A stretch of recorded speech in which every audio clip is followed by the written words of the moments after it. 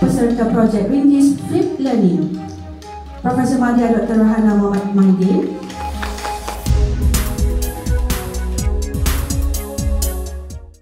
I've been teaching in UKM since 1995, and so for the last plus or minus 17 years, this is what I've been doing. 1 hour lecture plus 2 hours tutorial with an addition of individual consultations and emails.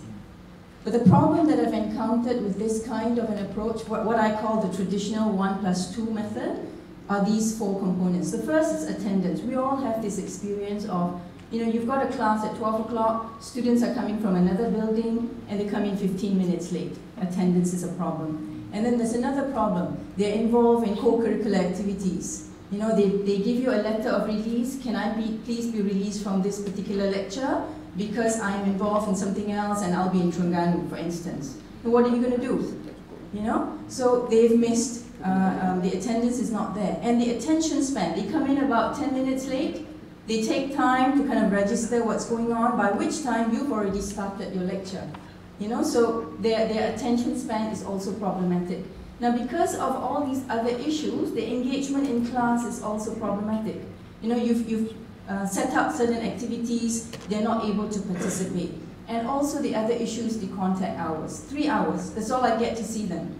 So anyway, one of the things that we did, because of this issue, I spoke to Prof. Amin as well about this, one of the things that we did was, we wanted to do an intervention type strategy, by incorporating flipped learning in the teaching, and I got a PTS grant for this, titled Flipping the Classroom, Increasing Cognitive Development Among Graduate Students Using iFolio.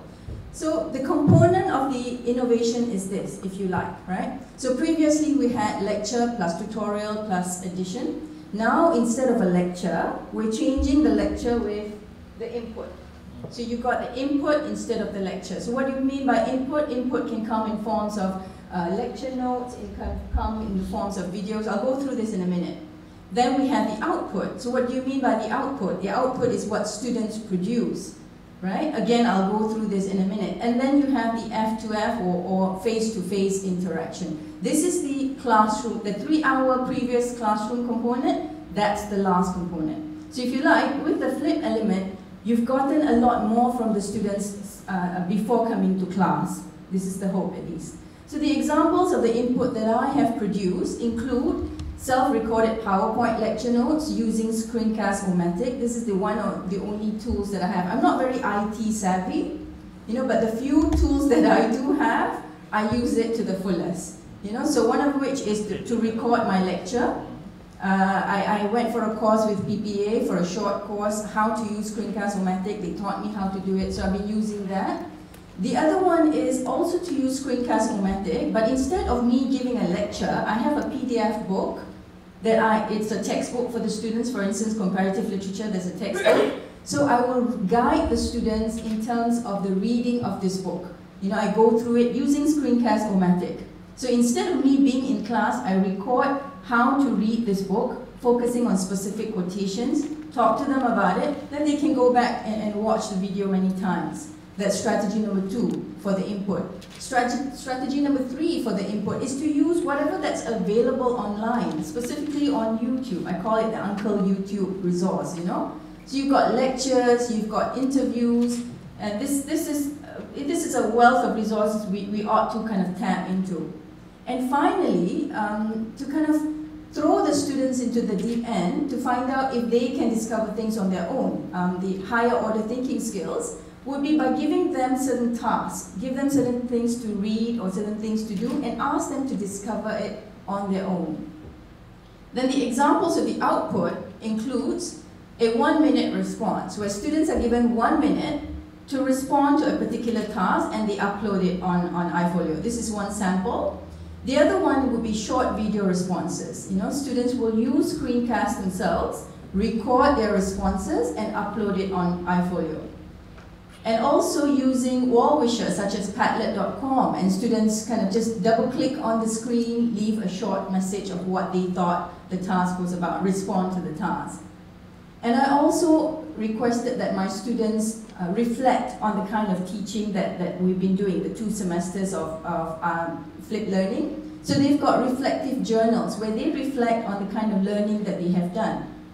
And finally, which I felt was the most important innovation in my teaching, because with graduate students, we've got a lot of seminars, and they're supposed to present seminars. That's part of their assessment. So instead of them coming to class and present their seminar, I gave them the opportunity to record their seminar at their leisure at home, upload it, and then come to class and review it. And this is also assessed.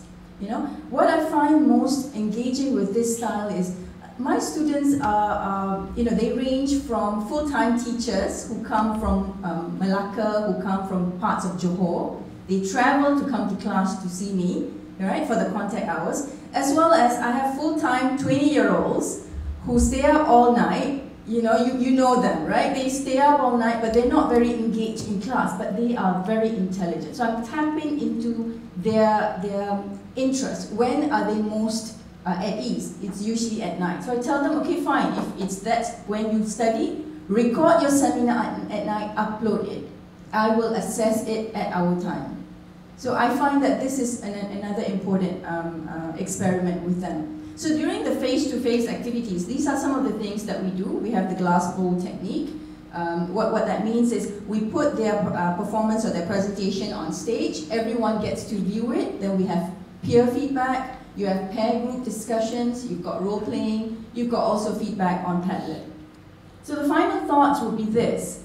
I've seen marked improvement in terms of these areas. Learning, especially, how they have learned and how much they have learned, especially through reflective journals. Their participation, even though they come in slightly late, they are engaged in class because they've done the task, they've uploaded the task. And their attitude, their overall attitude. Where previously I would get students sitting in front and yawning away because they're so tired, now I don't get that kind of an attitude issue because they've done the work. They know when they come in, they're quite happy. They've done the task and they're happy to show off what they've learned. And I think the most important thing that I have learned this last 2 semesters is the paradigm shift in terms of my own approach to my teaching. When we talk about contact hours, I'm more flexible with contact hours now. We don't have a 3-hour class. We tend to have between an hour and an hour and a half. Even though on paper it says 9 to 12, we'll probably be done by say 10 or 10:30. And also the fact that I know I'm utilizing their pre- and post-class hours. It's not just the 3 hours in class that I'm with them. I'm with them before class. I'm with them after class through the blended approach, as well as I get to see the students with more engagement before and after class. So they spend less time in class, but they produce more. This is one of the things that I found. And my task, I see my task not as a lecturer, where I stand in front and I give a lecture. My task is more to facilitate and to scaffold the learning used by the students. Wherever relevant, using whatever relevant resources, I scaffold their learning. And I correspond with my student with whatever platform necessary. We're on WhatsApp, we're chit-chatting away, and they can ask me questions. Dr. Raihanah, is that right? Can I do it this way? And everyone gets to participate. And I love the fact that I'm able to interact with my student better. Just a final thought. I think, Robert Frost said this. Robert Frost is an American poet. This is his poem called The Road Less Traveled. It's one of my favorite lines. I love this line because I think this encapsulates the kind of approach UKM generally, myself personally, we are trying to do. It says here, I would like to read this. 2 roads diverge in a wood, and I took the road less traveled by, and that has made all the difference. And I think that's so true. That's in a sense what innovation is. We take the road less traveled, and in taking that, we have to have the courage. We are afraid, we have to have the courage, and in so doing, inshallah, things will come out for us, and if our intention is good, it will materialize in what we do. And with that, I thank you so much. Assalamualaikum warahmatullahi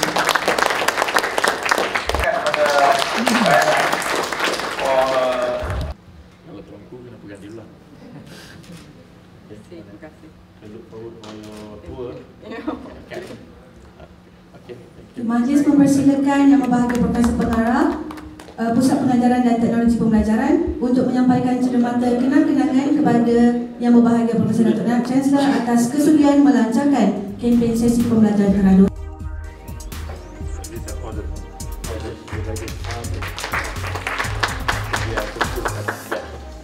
Majlis mengucapkan ribuan terima kasih dan setinggi-tinggi penghargaan atas kesudian menghadiri majlis ini.